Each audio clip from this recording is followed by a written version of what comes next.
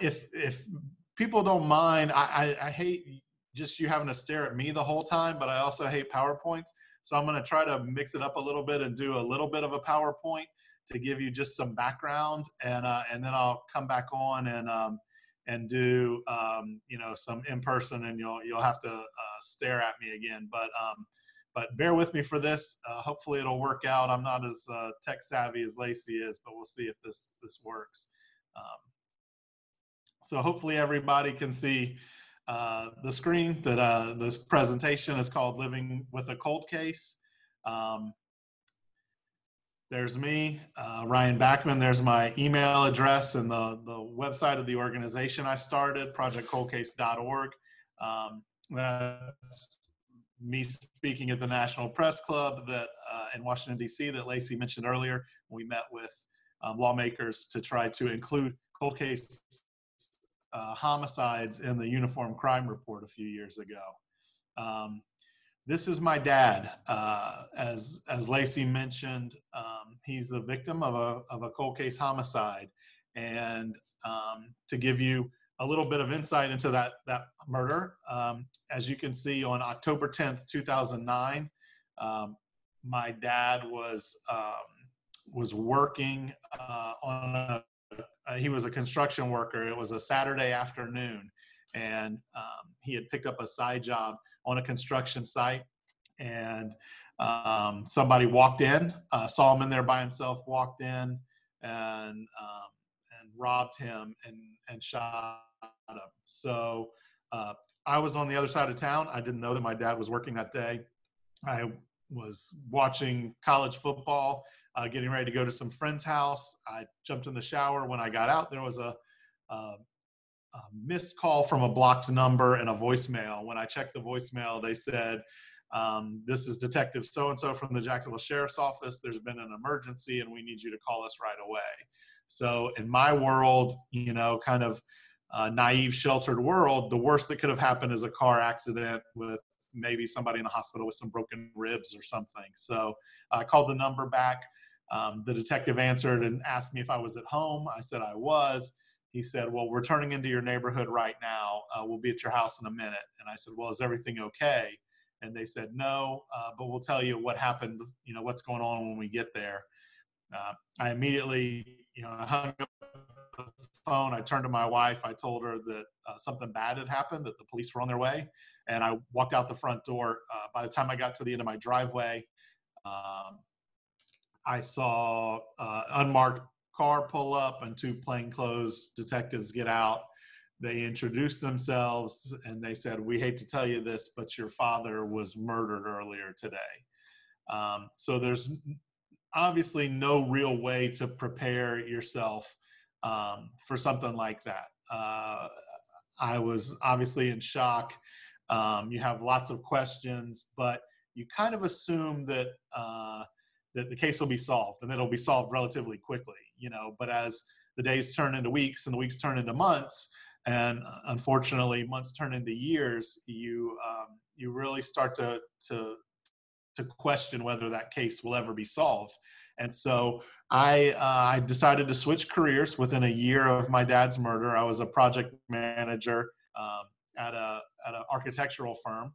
And within a year of my dad's murder, I left that industry and became a victim advocate, working at a nonprofit in Jacksonville, Florida, that helped families that had lost loved ones to homicide, violent crime. I spent about 4 years working with them, all the while my dad's case getting colder and colder and further away from an arrest. And I started to really recognize a need for an agency or an organization to assist families of specific cold case homicides. And I recognized that, a lot of families that had cases that were solved spent a lot of time questioning about court and, complaining about the slow wheels of justice. And a lot of us who didn't have arrests in our case were kind of left off to the side, wishing we could complain about those slow wheels of justice. So I'd recognized the need. And in 2015, I started Project Cold Case.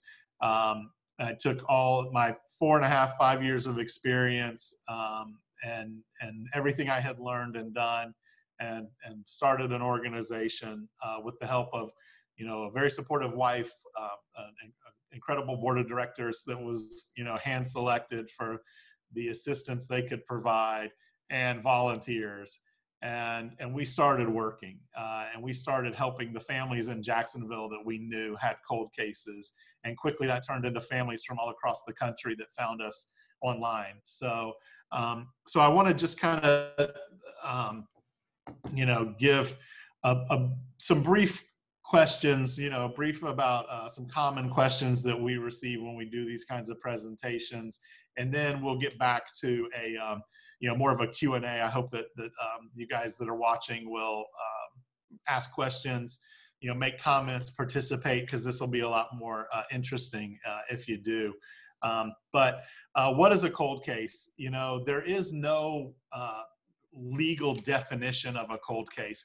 What law enforcement does is they pretty much consider a case cold when all of the investigative leads have run out. So they've interviewed all the witnesses, they've tested all the physical evidence, they have re-interviewed witnesses, sent more things to be tested, and they've run out of all those items of physical evidence.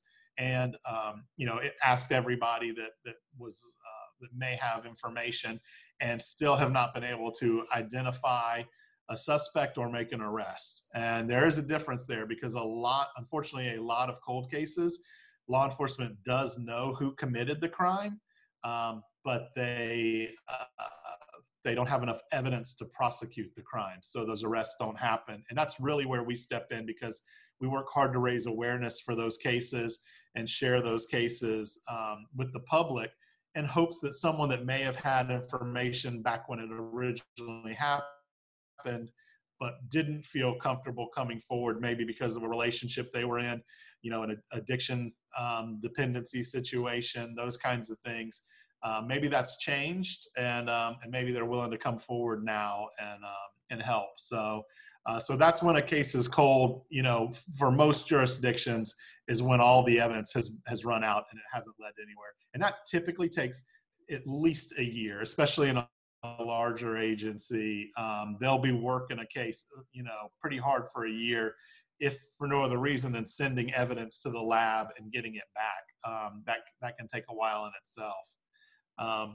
So when is a case cold? There is no set time. Like I said, for our agency, we ask families to give law enforcement at least a full year from the incident before reaching out to us and submitting their loved one to our organization. And again, we don't investigate those cases. We assist law enforcement, and we do that through a lot of ways, mostly raising awareness and assisting with advocacy for the families. But there is no set time frame. So it's not a year, it's not 2 years, it's not 5 years. How many cold cases are cold case murders are in the United States? An estimated 250,000 just since 1980. And I know that graphic is very pixelated, but it says, based on FBI uniform crime reporting data, our nation currently has 250,000 unsolved murders, a number that increases by about 6,000 each year. And again, that's just dating back to 1980. So it's not going back. We see cases solved regularly from the 70s, and those wouldn't even be included in that 250,000 number. And I'm in Jacksonville, Florida. We have over 1,500 unsolved murders in Jacksonville, Florida alone. For those of you in Tallahassee, we have a database that we keep up with cases as much as we can. And there was, I think when I checked yesterday, there was like 43 cases from Leon County and the Tallahassee Police Department. I don't know how accurate that number is as a whole, but those are the cases that we've been able to find in that area. So I get this question came about because I always had people that cared to my face about my dad's murder. They were always very sympathetic, even empathetic. But then they would go about their business and they would never I'd never hear from them again. They'd always say, if I could ever help, let me know, or I'll reach out to you and maybe I can assist with something. And then I'd never hear from them again.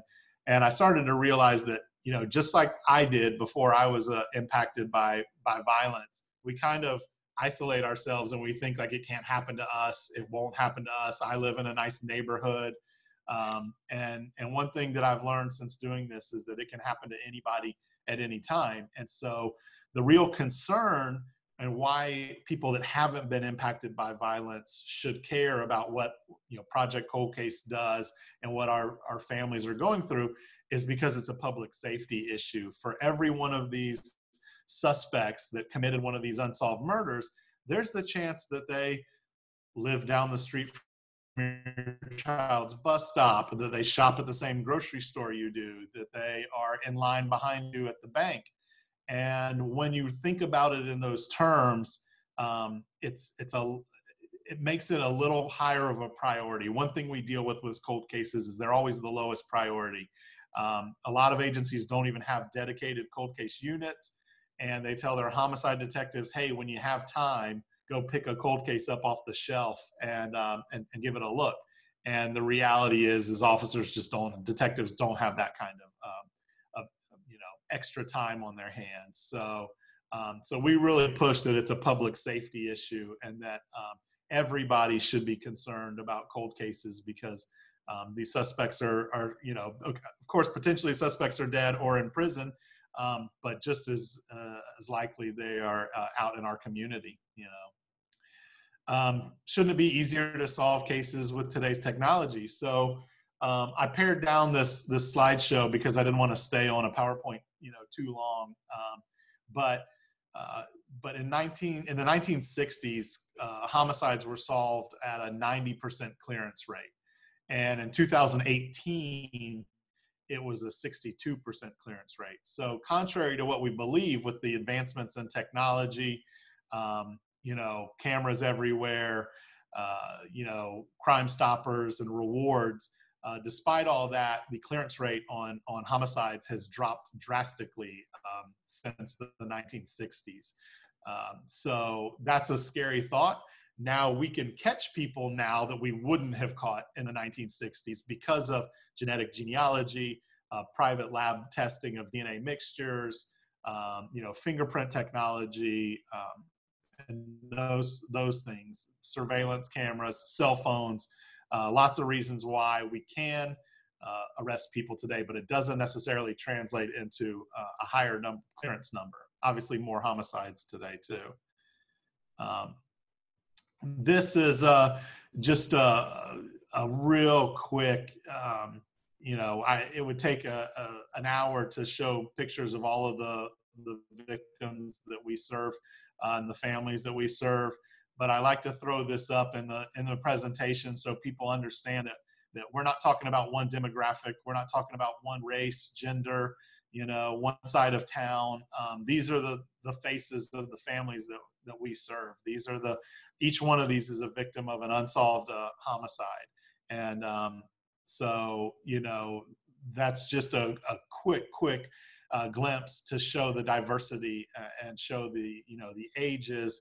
And hopefully, you know, our goal when we show pictures like that is people feel like they can relate. You know what I mean? They see a picture and they say, oh my gosh, that looks like, you know, my grandfather. Oh my gosh, that looks like my neighbor. Oh my gosh, that looks like my cousin, you know, and they start to connect these victims on a personal level. Obviously, as a goal that we can then move forward and try to resolve the case one way or the other. So I know that there's some Tallahassee people there. We're doing this presentation for the Tallahassee Museum. Hopefully there's some people from other places as well. But this is one of the older cases and more you know, popularized cases in Tallahassee. The Sims family, Robert, Helen, and Joy, were attacked in their own home. You know, way back in the 60s, I believe. I can't remember right off the top of my head. But there was a Florida State football game going on. It had just ended when one of the Sims' other daughters came home from babysitting and came into the house and found her parents and her younger sister had been attacked. Robert and Joy, passed away right away, pretty much. Helen was in the hospital for 9 days on life support, clinging to life. And obviously investigators were hoping all along that she would be able to regain consciousness and talk about, maybe identify who had done this. That didn't happen, and the case still remains unsolved to this day. There's like a school documentary that somebody did, or a university documentary that somebody did, called I think it's 641 Muriel Court, which was the address that they lived. So I know a little bit about that. I had planned to watch the documentary again today before being contacted by the Jacksonville Sheriff's Office about today's cold case arrest. So again, real quick, I'll just leave that up for a second. If anybody wants to visit our website, we have a Faces of Unsolved Homicide page with all of the victims that have been submitted to our organization. We have a cold case database that has over 24,000 unsolved murders from across the country. We have spotlights that we do weekly on different victims to share and try to raise awareness for the case. I think as of today, I think we are up to 20 cases that have been featured on our website that have been solved. We use social media very often because it's free advertising, it's free awareness, and we all have seen the stories of somebody finding a class ring from the 70s on Daytona Beach during spring break or something, and using social media to reconnect that jewelry with the owner. And if you can reconnect jewelry with an owner, then why can't we solve or resolve a cold case? So we do have Facebook, Twitter. We also have Instagram, and we share that stuff very often. So again, we can answer questions. I can answer questions as they come in. If anybody has anything, just chime in. Otherwise, I can go into some more detail about today's case. I can't get too specific about the one that was solved today because obviously there's still a trial that has to come. And but what I can tell you is that in 1999, a grocery store owner, a convenience store owner, was leaving his house and was attacked in his driveway in a gated community in Jacksonville, Florida. His wife heard a scream. When she came out, she saw a man and woman dragging her husband into the garage, stabbing him. She screamed. The woman in the case, the woman suspect, grabbed the wife, took her inside, bound her, and they started going through the house looking for money. That case really went cold fast, and it was not until, that was 1999, it wasn't until 2003 that they went back and looked at the evidence and found physical DNA at the scene. They ran that DNA through CODIS, the national database of DNA for offenders, and came back no results. So then more recently, you have probably heard of genetic genealogy. The sheriff's office utilized genetic genealogy to identify the two suspects in the case. One of the male suspect, we found out today, was a detective with the Jacksonville Sheriff's Office when he committed the murder. He had information that the family had large amounts of cash in their home, and so he took his wife and went to the home and attacked the family and killed the husband. So 21 years later, detectives brought him in last night for questioning, and made an arrest. Today, they flew to Missouri, where they arrested his now ex-wife for her part in the crime. And so, for those of you that have heard about genetic genealogy, it's probably the biggest breakthrough in cold case investigations since DNA. Genealogists, if any of you out there are do your own family tree on ancestry.com or family tree DNA, you know what genealogy is. Law enforcement takes DNA from a suspect and uploads it to a public database to compare it to other individuals that have voluntarily uploaded their DNA and given law enforcement permission to compare. A lot of times what that means is an unknown suspect's DNA matches a genealogist, for lack of a better term, a armchair genealogist DNA on a level that is, second cousins, third cousins, aunts, uncles, and there's actually a unit of measurement that tells you how much DNA you have in common.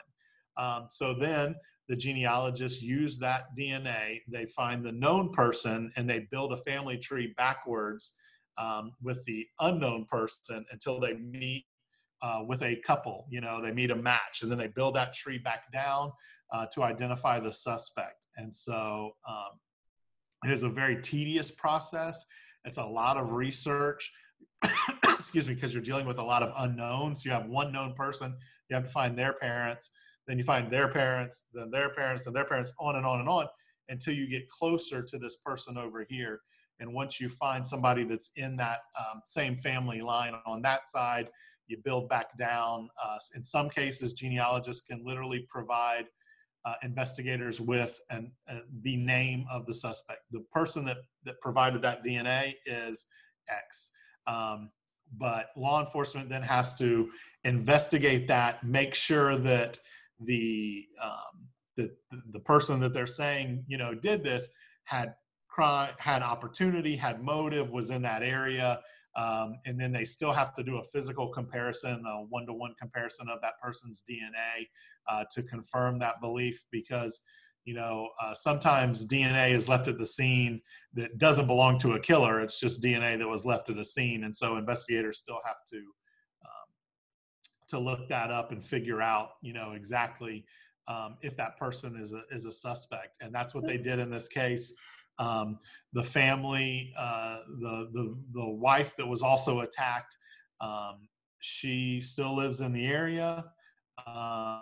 She was actually really, really scared. We got the local media to do a story on this case back in January and February, and the wife asked the media not use her name, that she declined to participate in the interviews, and basically out of fear, which was completely understandable, but also terrifying, that even after that amount of time, she was scared that whoever had done that to her husband was going to come back and potentially hurt her.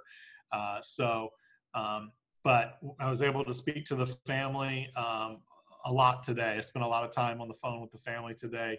And obviously you can imagine after 21 years, there's a lot of elation today and getting answers and knowing that the people responsible will be held accountable, and that they're not going to get away with it. So it was a really good day, as far as that goes. I see we have one question here, right? Let me see. We do. We have Michelle asked, since DNA, why is the government so reluctant to test to solve these crimes? Yeah, so, I mean, it's hard to answer why they're so reluctant. I think, one, genetic genealogy is particularly expensive right now. It's brand new technology. Now, genetic genealogy is different than just testing DNA. And I think most law enforcement agencies test DNA pretty quickly now. Like, I don't think there's much of a holdup. Obviously, there was rape kits that were held up for a long time. And once that was discovered, there was a lot of funding that was allocated to testing those kits. With homicides, that's the easy way to solve a crime. In fact, prosecutors, detectives, you know, they would love to have the perfect case that has, you know, DNA evidence, eyewitnesses, surveillance footage, and a confession. That's that's what they want more than anything else. And so they're quick to look for those DNA cases now. But in a jurisdiction like Jacksonville, where there's 1,500 unsolved murders dating back to the 70s, how do you know which ones have DNA? None of these cases before 2011 were even digital in Jacksonville. So they've gone back and are starting to digitize those and note which ones have DNA so that they can test it. There was not really DNA in my dad's case. There was, this was Terry's question, was there DNA found in my father's case? So they believe, the theory is that my dad was vacuuming up drywall with us. And there was somebody, a random person was walking through the parking lot, saw my dad inside this building at 12:20 in the afternoon, walked in. My dad was vacuuming and not paying attention. They believe that the suspect pressed the gun against my dad. And when he did that, that it may have startled my dad. And then in a reaction, the suspect pulled the trigger. And they think that the suspect may have then reached into my dad's pockets and pulled his wallet out and then turned around and left. My dad lived long enough to call 911 and give a brief description. And actually, he spent the last 7 minutes of his life on the phone with the 911 dispatcher and lost consciousness before the paramedics arrived. So they have gone back, you know, a few years ago and tested the back pocket of my dad's pants to see if there was what they call touch DNA, you know, skin cells that may be rubbed off in the back pocket of my dad's pants. If that individual did pull it out, there was determined to be a mixture of DNA. The most DNA was my dad's. The other, you know, contributor was not enough DNA to make a comparison by a long shot to anybody right now. So there's a chance that as technology progresses, that maybe they'll need less and less and less DNA. But I mean, we're talking a very, very small amount, like amount that right now the labs just shake their head and say there's, you know, nothing we can do.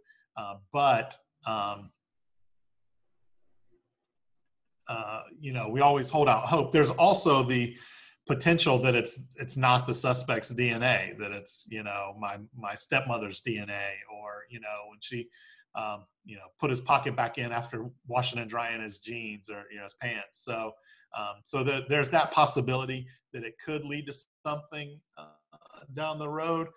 My dad's case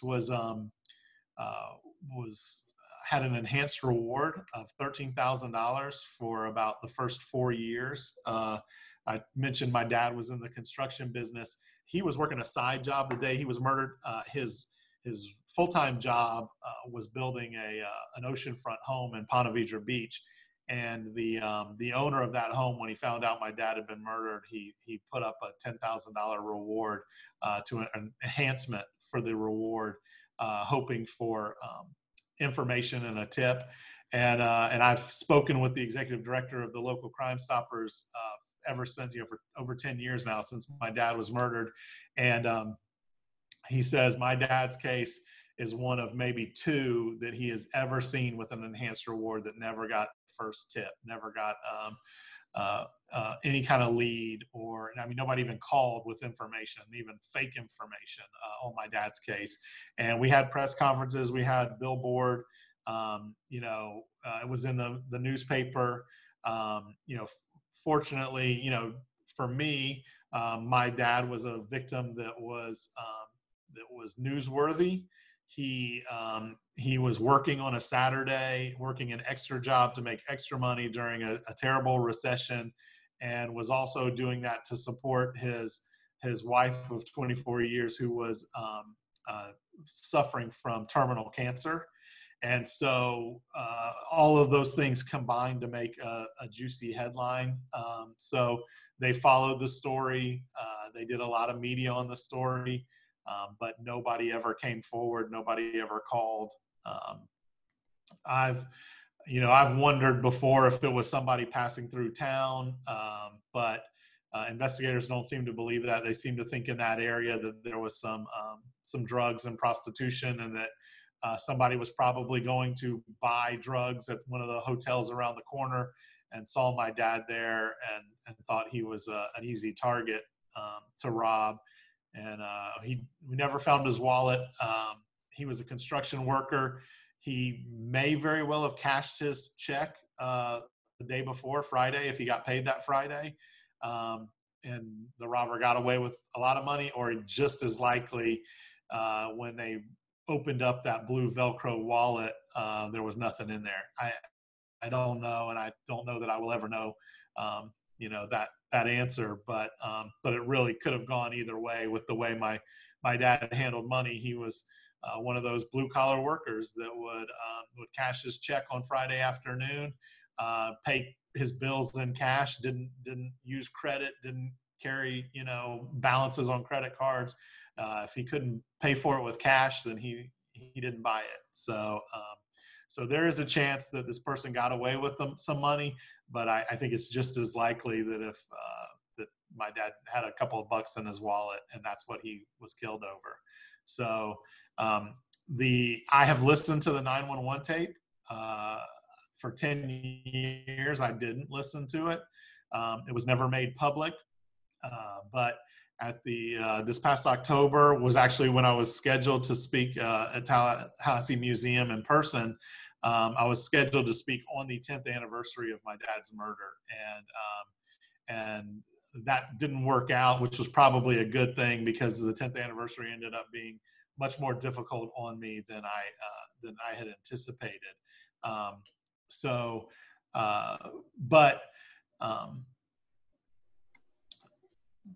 But I did do a records request. I obtained all of the case file, including the recording of my dad's last call. And I wanted to hear his voice. I felt like I was forgetting what my dad sounded like.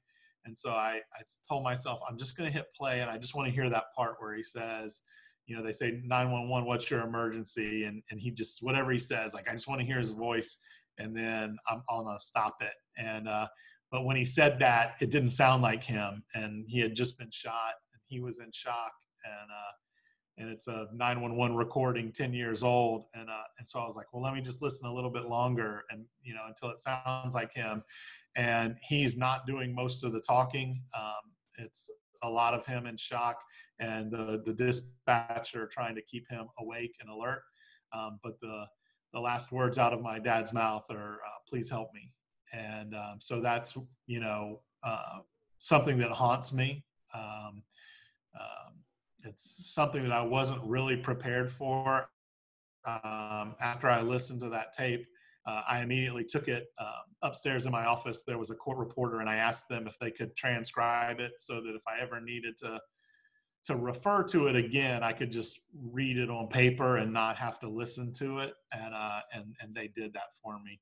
So Lacey, I'm seeing a question down here that wasn't in the questions, but it's in the chat. So Yes. a couple of questions actually are those. I what think is the status Terry's of rape? You answered. Yeah, I think the rape kit when you answered, but Shuri's about the television show. With the new television show on, how do you think it would be to get our case looked at on a big DNA company called Parabon Nanolabs? So I know Shuri there and her. She's one of our families that we help. Her mother was murdered in Ponte Vedra Beach, Florida in 1980. 81, and we have worked so hard on her case, her mom's case, trying to get the information out there and help in any way that we can.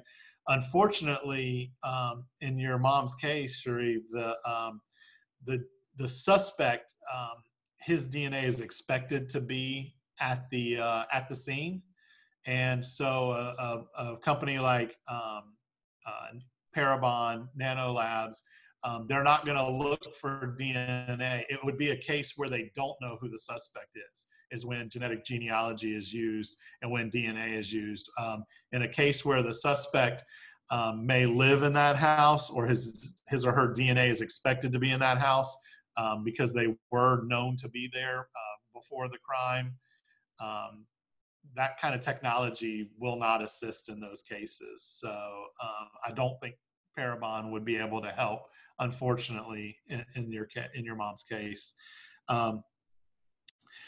Diane asked, you said you made a records request. What records did they actually release to you? So public records laws, especially in Florida, are very open. We have very open sunshine laws, which means pretty much everything is public record unless it's an active investigation. So, so depending on the jurisdiction where your loved one's case is, you can do a Freedom of Information Act public records request for your loved one's case file.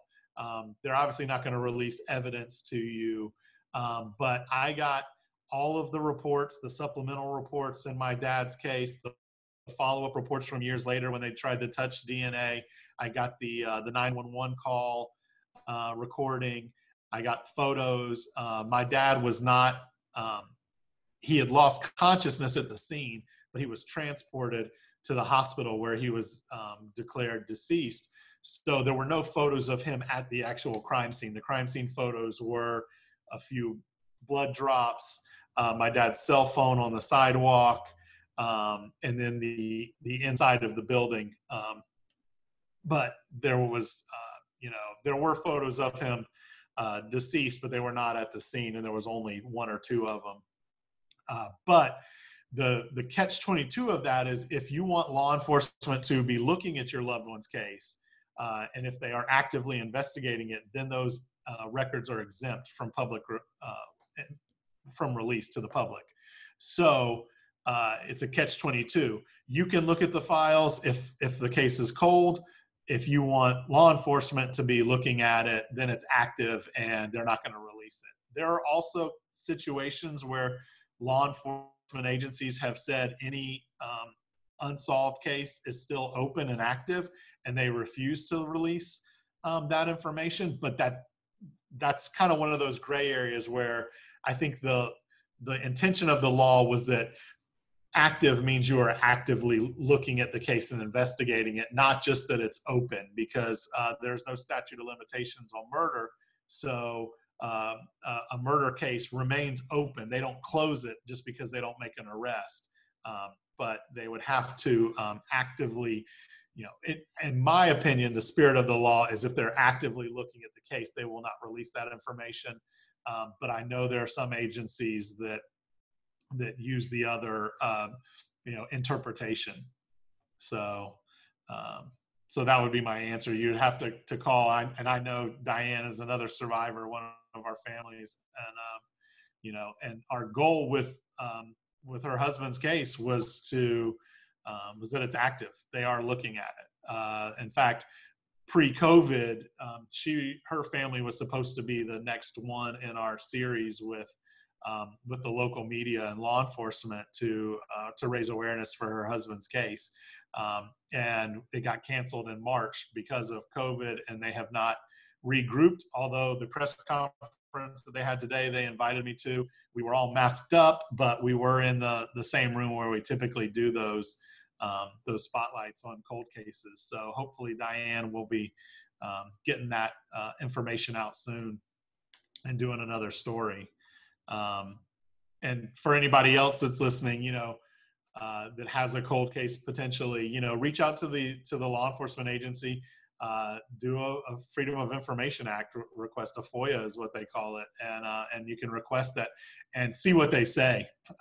They may, their interpretation of the law may be that information is exempt, but they may provide it. But I would also caution every family, like you just heard my story about the 911 recording. Once you see it, you can't unsee it. Once you hear it, you can't unhear it. And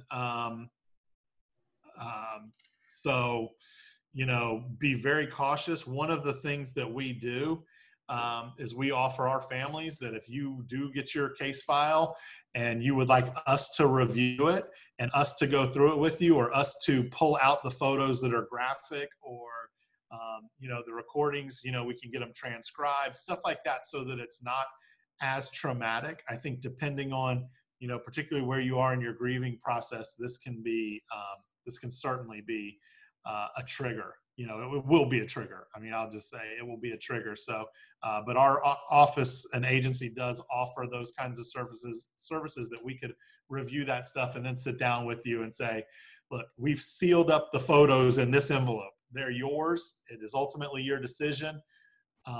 But they have been separated from everything else. And we feel like, this would be less traumatic. So got another question from Michelle. Have you ever found roadblocks in investigations among the authorities regarding the privilege of deceased persons?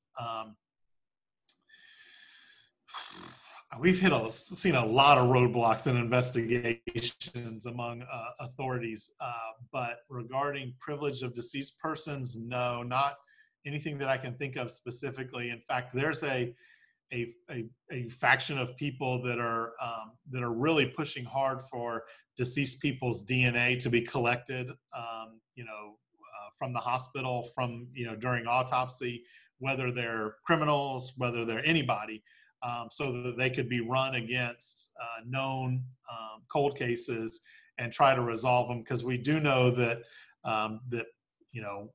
if a cold case suspect dies, and then it could be it could die with them, that case, and never be resolved. We have heard people talk about that. There's obviously privacy concerns. The big issue there is, again, do you maintain privacy once you're deceased, or do those rights to privacy disappear once you're deceased? And that's that I don't get to make that decision. So. Another question, have you seen in Wakulla County asking who killed Jody Kilgore? Do you know anything about this case?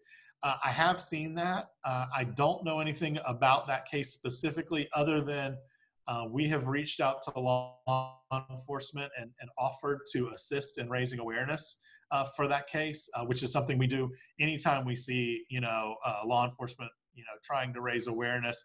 We offer our services to assist. I would say generally have a really, really good working relationship with law enforcement. We are outsiders. I'm not prior law enforcement. I'm not a detective. So I do sometimes get met with resistance. But usually once they understand what we do and why we do it, and that we're not trying to encroach on their investigation, we're not trying to take credit for their investigation, we're not trying to point fingers and blame within their investigation, that our focus is on these families and making sure that every single family knows that their loved one matters and that their loved one is not forgotten. And we do that by raising awareness. Most agencies understand that, and then they become big supporters and partners with us. So we feel like we know in 5 years of existence we have gotten a lot more done working with law enforcement than working against them. So Deb has a question. Can you share more about what volunteers can do to help? When you said volunteers help raise awareness and advocate for the families, what does that mean? So in our organization, we do utilize volunteers, although with COVID, we don't have those volunteers and those options right now. But we use interns from the University of North Florida. We use interns from Flagler College. We're trying to get into some more universities and utilize interns from there and volunteers. And this is not the popular answer, but it's the easiest answer. So we're a nonprofit, and what do nonprofits do? They always ask for money. They always ask you to support them. We don't do that. I mean, of course, we still are a nonprofit and we need private donations, but we never ask a family for money. We never charge for our services. And when somebody asks how they can help, we have the easiest thing you can do that doesn't cost you $1. It doesn't take up much of your time or your energy, and that is share the stories that we share on social media. So Facebook algorithms are as complicated as, genetic genealogy and maybe beyond. But the one way you can reach the most people is through having other people engage in your post. And that means commenting, liking, sharing. And that's really, really, really what we ask people to do, is to share our information. Obviously we do have volunteers that come in. Sometimes we get, and I'm not ignoring you, I'm going to show you, we get mail like this from law enforcement that goes into our cold case database. And all of this has to be reviewed, looked through, and then, data entry and collected. I think Michelle's trying to ask if we're only in Florida. Yeah, I think that's what, so we are based in Jacksonville, Florida. We have a grant to serve all of Florida. But I cannot, and my staff, we cannot turn our back on somebody because they live elsewhere. So what we do is, whether it's after hours, as volunteer time ourselves or with volunteers, we also assist families outside of Florida. But we're limited in what we can do. In Florida, we can facilitate meetings with law enforcement in person. We've done plenty of meetings with Jacksonville Sheriff's Office, Clay County Sheriff's Office, Jacksonville Beach PD, St. Johns County Sheriff's Office, all of the surrounding areas, Baker County Sheriff's Office. We have facilitated meetings with families in person. Sometimes we do that at the station. Sometimes we do that in our office. We found that families are a little more comfortable when they're meeting with law enforcement if they don't have to go through metal detectors, if they're not brought into what looks like an interrogation room to ask questions. So we utilize our conference room for law enforcement that will travel up, or that will come to our office, and many will. We have funding that we can travel to other places. We also have Zoom capabilities like this where we can set up and facilitate meetings for families and law enforcement. So that helps. We offer support meetings for families. We did that for the most part in person. With COVID, we couldn't.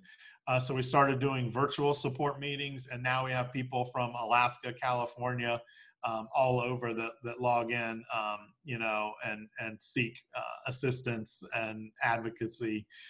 So yeah, our grant funding is for Florida, and so that's where our Monday through Friday 8 to 5 hours are spent.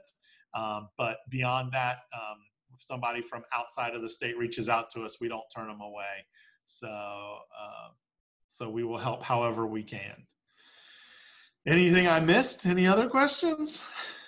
I am not seeing anything. Has anybody got anything? Oh, Phyllis, you raised your hand.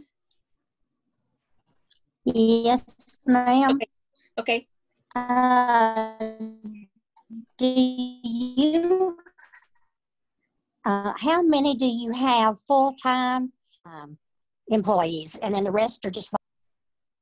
Yes. So we have 3 full-time paid employees that work. We have an office in downtown Jacksonville. When I talked about that press conference earlier today, I literally walked to the Police Memorial Building. I can walk to the courthouse. I can walk to the state attorney's office.